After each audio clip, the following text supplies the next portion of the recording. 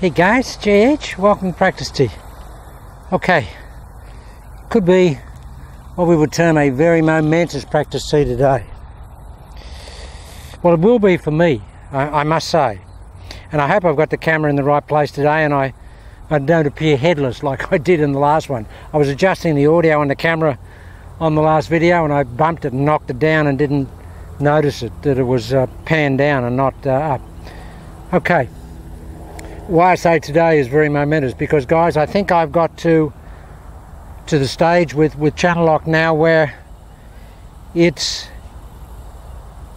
gone up onto what I would term the plateau of infallibility, and that is that it's so, for me, so repeatably mechanical that it can't fail. It cannot fail to repeat the golf swing as I wanted to, because the protocol I have now is so repeatable in the way I apply it. And the last cherry that I put on the cake yesterday after I finished that video and I was doing some private practice with my buddy here was that I went back to where I've been my whole life with my general golf swing and just applied that last, what I call, if we're building a pyramid, and as the ancient Egyptians did when they built that pyramid, when they got to the final point of the pyramid, all their work was done, and the crowning glory was putting the capstone on the Great Pyramid.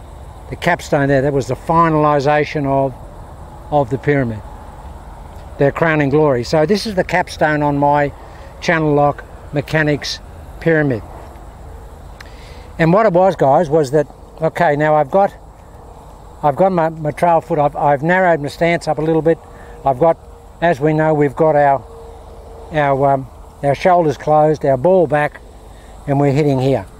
And in the backswing in those other videos, clearly we were pushing the hands back with the shoulder quadrant, or pulling it back with the trail shoulder quadrant as opposed to the lead shoulder quadrant.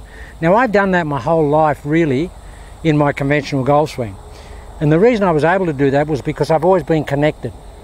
And by connected, I have my upper arms on my chest, on my upper chest. And that's how I've always felt my golf swing. Very Jimmy Ballard-ish. I've always felt that.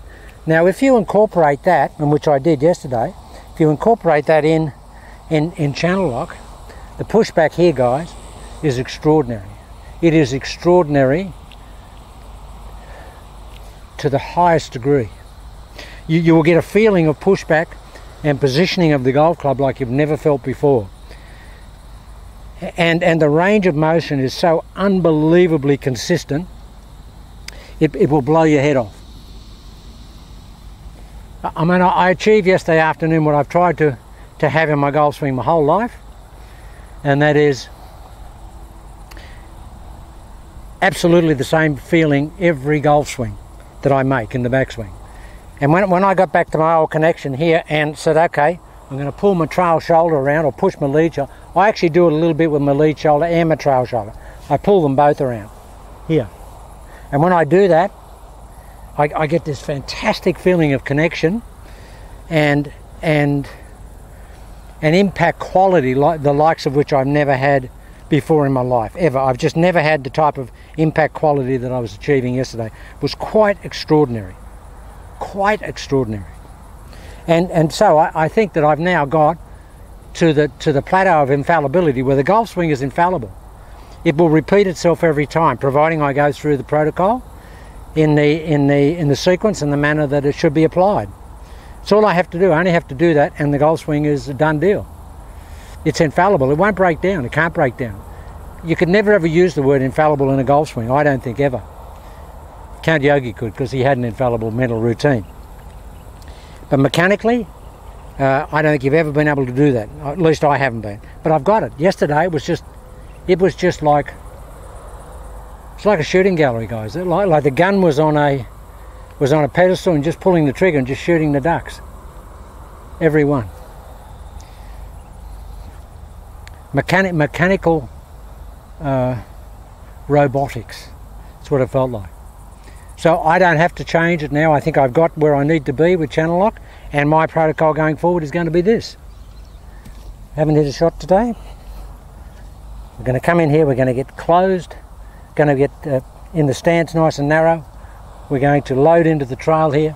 We're going to push that across here against the hands and keep the trail foot down. Now guys, first shot of the day. First shot of the day, and that is absolutely what we call Murderville. Not vaudeville, Murderville. That's just killed the golf ball, first shot of the day. And I knew I would do that. I knew I'd do it. You know why? Because I can't do anything else.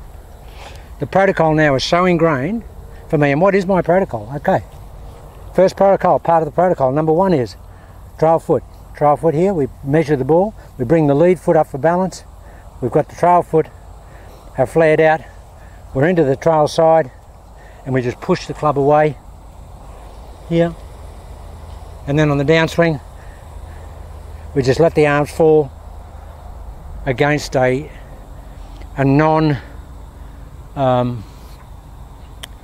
non-active body, but just a totally passive body. The arms just fall down and the body's not doing anything. So that's my protocol.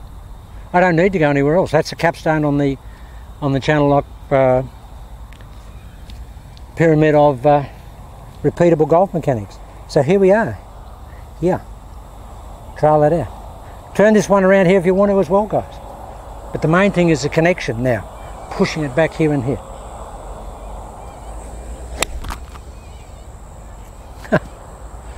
Look at my feet. My feet are down now. They're just down automatic. I don't feel like I want to, because my body's quiet now. There's no drive out of that trail foot. The reason that the trail foot used to come up because there was drive out of it. There was absolute drive out of it, and I don't have that anymore. And so, elementary, dear Watson, if there's no drive out of that trail foot, what does it want to do? It doesn't want to do anything. It just wants to stay down. It wants to accept the loadings going down. So here's the protocol. And really work on the 5 o'clock nose. Push it back.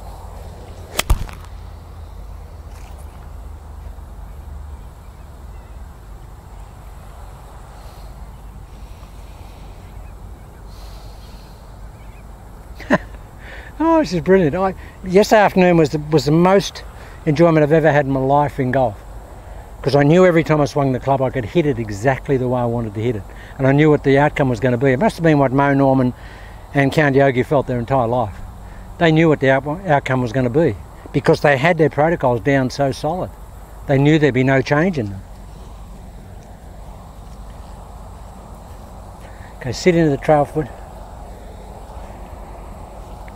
Push back. I know what it looks like, guys. But I know what that ball flight looks like. Ball flight's exquisite. Absolutely exquisite. I mean, I'm not giving myself a rap here, guys, but that's exquisite ball flight. I've never had that ball flight. I've had some great ball flight, but I've never had it so consistently as I had it yesterday. And we did it for about an hour, and it was just every one of those shots. And the good thing was my buddy that I was practicing with, he was picking up on it. He doesn't do channel lock, but he has a few of the channel lock things in the golf swing. He's one of the guys that can't come to grips with the back ball position.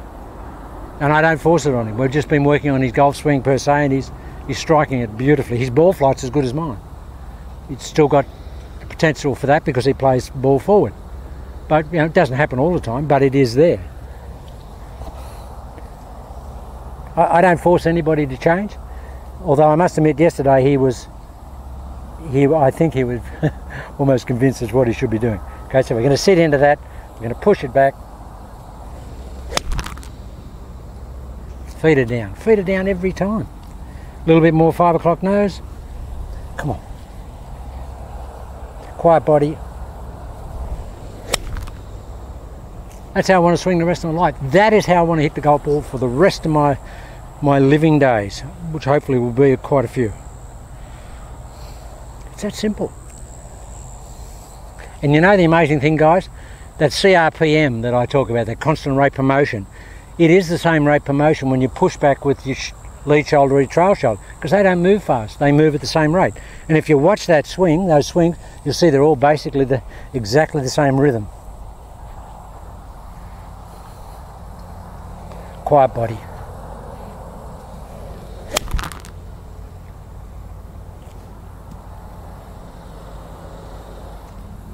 I could tell you anything, guys, couldn't I? You wouldn't know. You're not seeing the ball. I could tell you anything. But I promise you, Scout's honour, and I was a Boy Scout, that they are perfect golf shots. They are just exquisite ball flight. I'm like this. Look like a social player.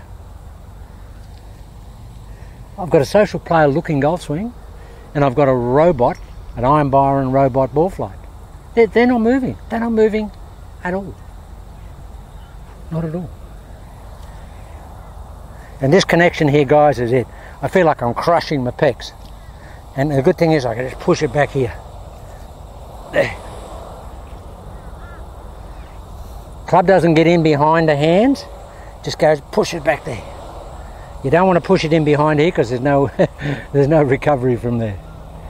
And you'll know that you've got an independent hand action going on if that happens. If that transpires, if you do that, you've got an independent hand action. If you don't do anything, just stay here and just turn your shoulders, look, club goes to here. And if I turn around, if I bring that back and turn around, it's perfectly square. No manipulation. It's just fantastic. And I know I'm going to do it every time. Protocol, protocol, protocol.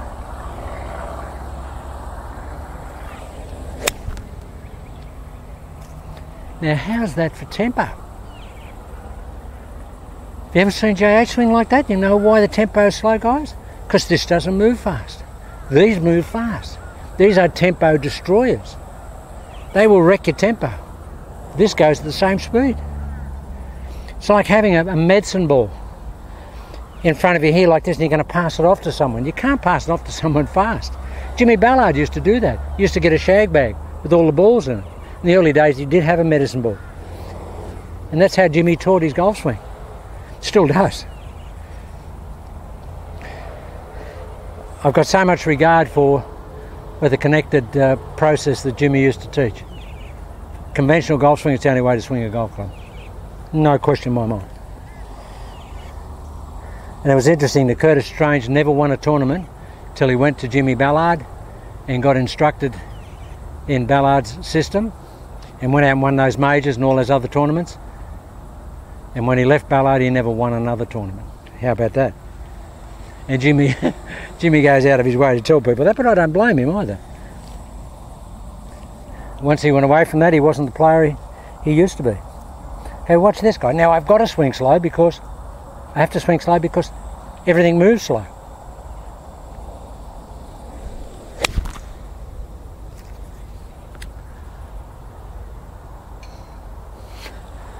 I'm not out there, so I can see where they're landing, but I would say that the difference front to back in those would be 2 metres. That's how accurate the distance is, front to back. There's no jumpers. They're all the same. You know why there's no jumpers? Why there's no jumpers, guys, is because there's no jump in the tempo. The tempo jump doesn't change. So the protocol is this. Here we are. And for someone that asked, said, look, JH, you look like you've gone to a really closed stance and shut down to the line. Well, I have, guys, because I've evolved in there. I am shut down to the line, but I'm still left of the line. I'm left of the line, then I back cock onto the line. But I do that automatically now because that's just in my process. Whereas in the old days we were here and then we back cocked around onto it. That's why we had the open stance. But once you get used to it, you don't have to do that. And I have the closed stance because I just find that it's so much easier to make the turn for an old guy like me. Come on, Jace.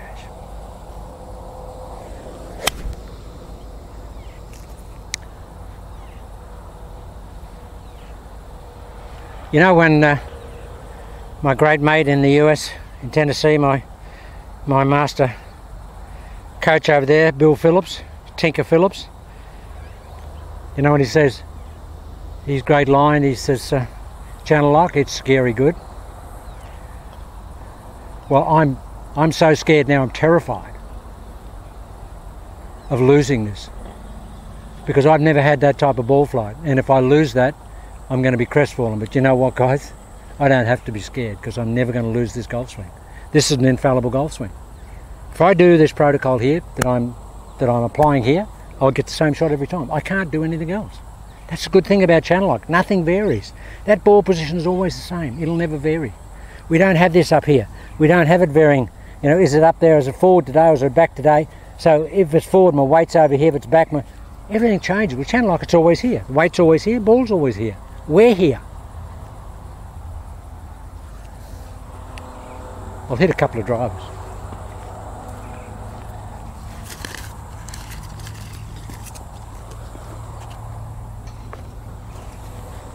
And I'll just do this for Billy Phillips. Billy, this is the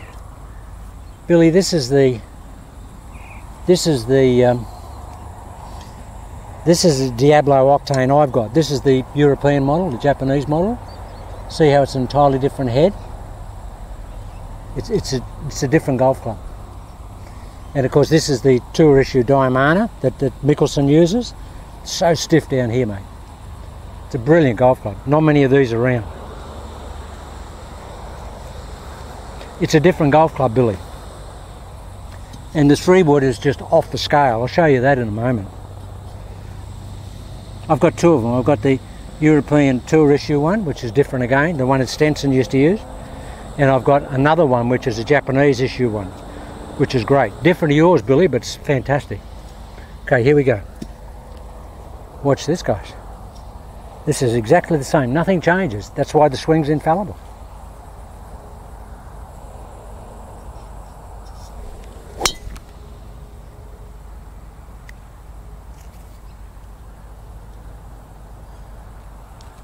You know the difference between that and those 5-irons?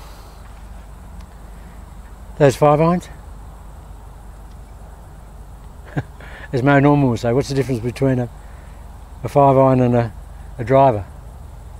About 100 yards. That's the only difference. I don't feel any different in the golf swing. It just feels exactly the same. And that's unbelievable. That tee has gone somewhere. Oh no, it hasn't. I've had this tee for 6 months, guys. Oh, longer. 8 months. Had this tee for 8 months. 8 months. Mo Norman had one for 7 years. I've had this for 8 months. Mo Norman's was a myth. This is not a myth. I've had this for 8 months. You can't lose it and you can't break it. Unbelievable. Don't know what they're called. They're just a store line thing made in Australia. Can't break them, can't lose them. 8 months I've had that. True story. 8 months. We bought a packet I've only used 2. And I just alternate them. How was that swing, guys? How'd that look? Look like the other one? Turn the foot out. Everything down.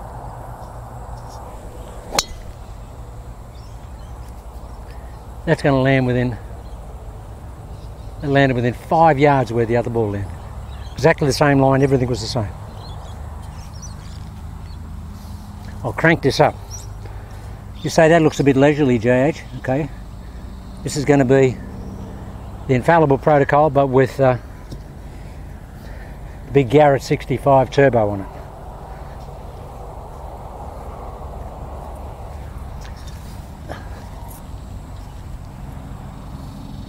This is a triple turbo. Now watch it. Now to get the extra speed, guys, just quieten the body more. That's the formula. Just quieten it down more. Watch this.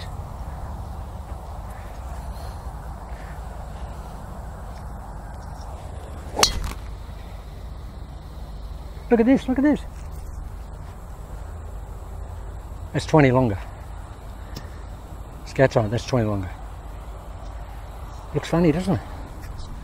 Doesn't look like a conventional golf swing. This is the old conventional golf swing. I don't even think I can do one. The old conventional golf swing. I used to have connection in the old golf swing, but look here. This is the old conventional golf swing. Look at this here, look. All that balance, all that drive. I didn't know where I was. Felt terrible. After channel lock, it just felt terrible. But guys, so that's it. We've climbed the plateau. We've gone up onto the plateau of infallibility. We put the capstone on the final pyramid of mechanics. Let's go through it. Good driver that, Billy. Fantastic. Okay, here it is, guys. Here's my protocol. Here. The ball's here. I measure the ball. This is it. I measure it here.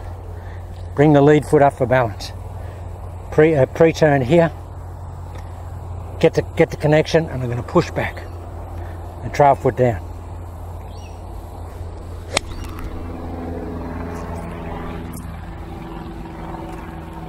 That's my protocol. I expect that because I do that. If I do that, I get that. And it's so easy to count it down. You just count it down, it just happens. Just count it down and it happens. How are you, mate?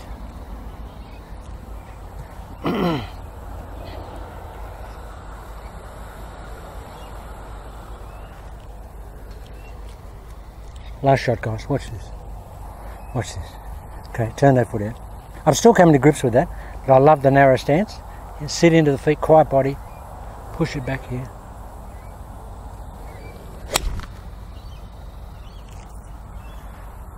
Does that look funny? Sure it does, compared to a normal golf swing, but that ain't funny. And if I get over to the States and do a demo, you'll see all this stuff. I get doubting Thomases come in from all over the country. I had guys come in from all over the world, New Zealand, Hawaii, everywhere. Just most time they say, let's see you hit the ball for 20 minutes. I don't believe it goes. It always does.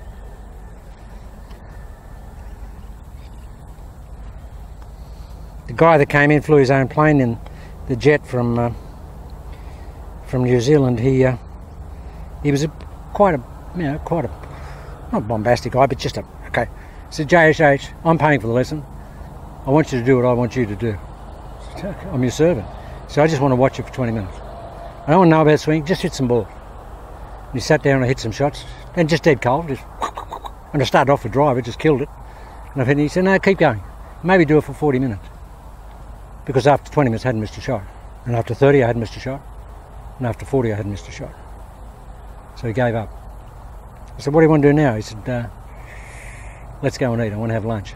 So we just got him, we went off, we went down an hour and a half down the road here, had lunch, and he said, I've never experienced anything like that. So I've never experienced it. So I thought you had to hit a bad shot in that period of time. He said, I didn't think you hit one dead cold, like you say you always do. So it was quite an event. Fantastic guy. He's been back a couple of times since then. He's flown commercially, comes over here, does business over here. Because he said flying his jet over here with his two pilots, lessons end up costing him like 20 grand. He's a great guy. He doesn't pay me 20 grand. But yeah, so guys, it's this is the golf swing, and this is what you can do. This is not just what JH can do. You know why JH is doing this? Because I'm applying my protocol. That's the only reason this is happening. I'm applying my protocol. And it's, okay, we've heard it before. But this, for me, I don't need to improve it. If I just maintain this will do me for the rest of my days, because I can't get better ball flight than that. I'd be silly to think I can hit it better than that, because I can't. That's perfect ball. I can't hit it better than that. So I'm just going to maintain this. So what I've got now in my protocol is what it is. And in the next video, I will go through that in chapter and verse as to absolutely what it is. Chapter and verse. The intrinsic mechanics of it. But I just wanted to show you that today, guys, because that ball flight is just, it's just pity there's people down here, because there's a green down here at about 170 yards from here. I reckon I could rip some shots down there and knock it inside, 15 feet from here. But there's guys down, and there's a guy on the putting green as well. It's a putting green, you're not supposed to hit to it, but I sit the ball down so softly, guys, it doesn't make difference. And what's interesting with my ball flight, very much like Mo Norman's used to be. Not that I'm anywhere, and not saying I'm anywhere near in Mo Norman's class, but Mo Norman's ball flight was this. He used to hit it out. If you stood down range from me, hit balls to you, it would come out to a zenith here and it'd fall straight down. No parabolics in it. You used to just go like that and fall straight down. I said to him, I've never seen ball flight like that, Mo. And he said, well, that's exhausted spin. I said, what does that mean?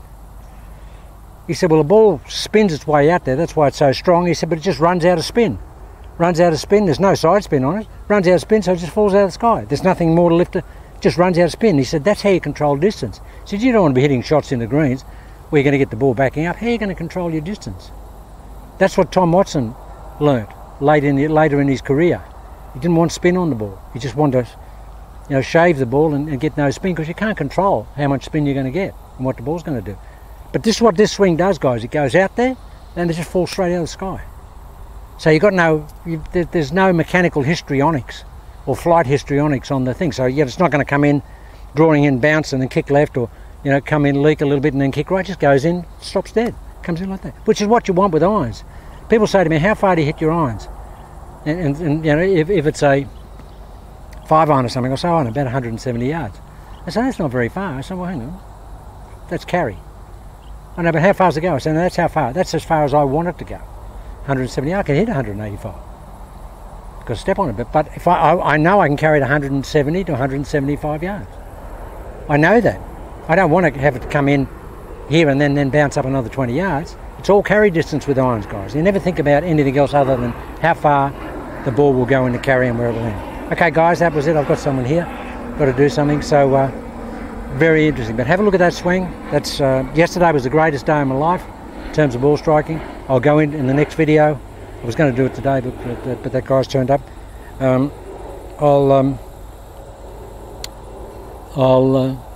go into it in great detail, and I'll show you, and I'll hit some shots down range. And if I can get here late in the day when there's no one down there, I'll just rip some down there, so you'll see it. Okay, guys, have a look at that.